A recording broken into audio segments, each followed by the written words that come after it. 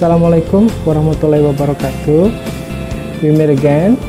In this video, I'm going to explain to you about how to write an argumentative paragraph. This video is short and condensed, but I hope that you could understand what I'm going to explain to you. The first one is the definition.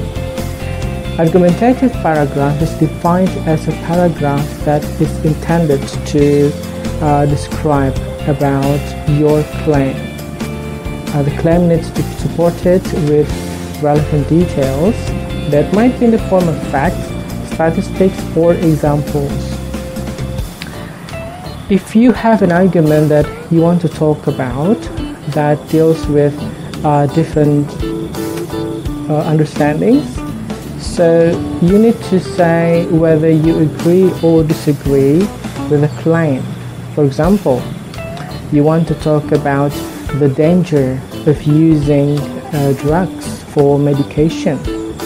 The drugs needs to be formally accepted by the government, and the drugs needs to be carefully tested before the drugs can be used to public.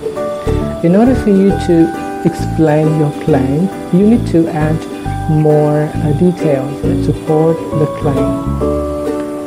Now, let us go back to your paragraph. If you write your argumentative paragraph, you need to have the first one is the topic sentence. The topic sentence needs to be in the form of a claim. What is the topic? And also what is your controlling idea? And then, following the topic sentence, you need to provide supporting sentences that consist of the details, like I explained to you before. The details need to be facts, examples, and relevant statistics. After you write the topic sentence, supporting sentences, and supporting details, then you need to follow that with a concluding sentence. So basically, according to Alice Oshima, a paragraph consists of at least 5 to 7 sentences. I remind you, you do not have to write a long paragraph, but if you write a very short paragraph, it's not going to be very attractive. You need to write somewhere in the middle between 5 to 7 sentences. That will be fine.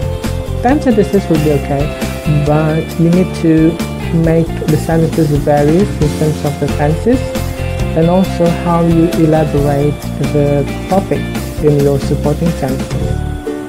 Alright, I hope that you can get the advantage of this video, and I'm going to discuss with you more in the classroom. And if you have any question, feedback, or comments, please write down in the comment section below.